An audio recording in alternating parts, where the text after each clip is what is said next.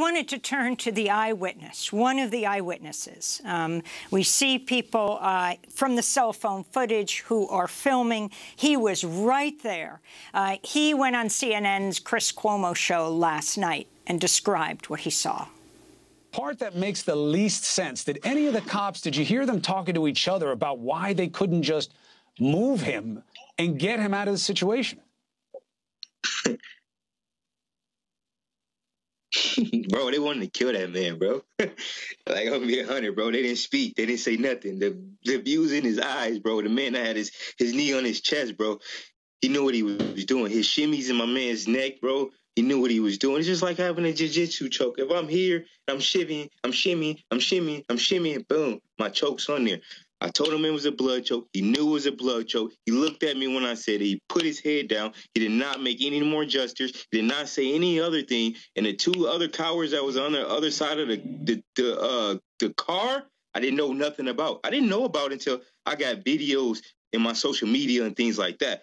So they was intent to smother my man and kill my man. And I seen it. I seen it in his eyes. I seen it in his demeanor. And I seen it in their movement. And Officer Tao didn't partake in it, but he had control of what was going on the other side of that car for me not to see what was going on. Because the people that know me personally know how I am. And I'm very good. I'm a controlled athlete. I'm a controlled person. You know, I have different levels to who I am. And I show my controlness out there in front of the world.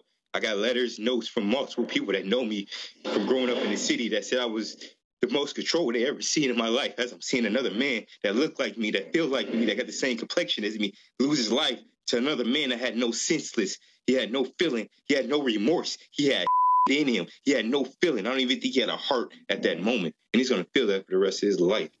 Just like I'm going to hear my man say this.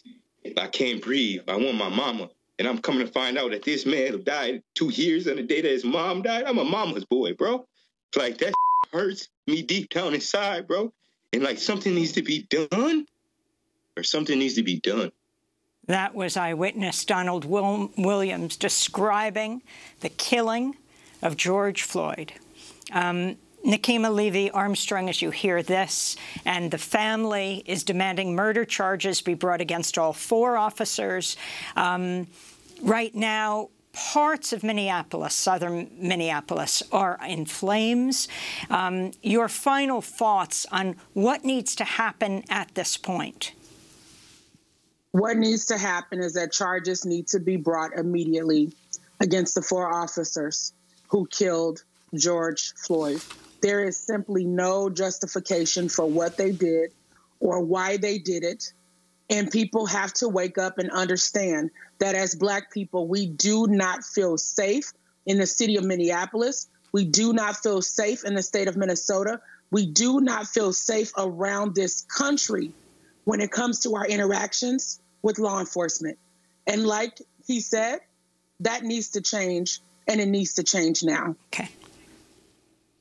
And the other video footage that we have seen and that we haven't seen, one from Dragon Walk across the street, you know, the store footage, the police officers claim that he was resisting arrest, but we see him coming out of the car. We see the police officers holding him. They handcuff him. They walk him across the street, and that's when they take him down. Can you explain this? There is no explanation, and I think that people need to shift their focus from whether he was resisting arrest or not.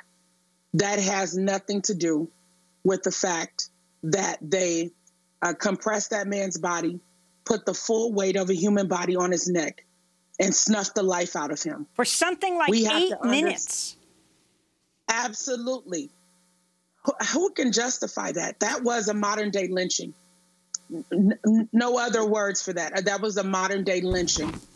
So people have to realize what they witnessed, be honest about it, and push for accountability, and not allow them to use technicalities as a way to justify what happened to George Floyd. It doesn't matter about his past. It doesn't matter whether he was resisting or he didn't. It doesn't matter what happened in the store. What matters is that those officers had a chance to ensure that George Floyd could live and not die, that he could breathe and not suffocate, or have whatever kind of response to his body that happened. He should be alive today to tell his story. They took that away from him, and they should be held accountable. This is Floyd's brother, Philonis, speaking on CNN Tuesday. I love my brother. Everybody loves my brother. Knowing my brother is to love my brother. They could have tased him. They could have maced him. Instead, they put their knee in his neck and just sat on him and didn't care at all. He screamed, "Mama, mama, I can't breathe. I can't breathe." And they didn't care. So I just don't understand what more we got to go through in life, man.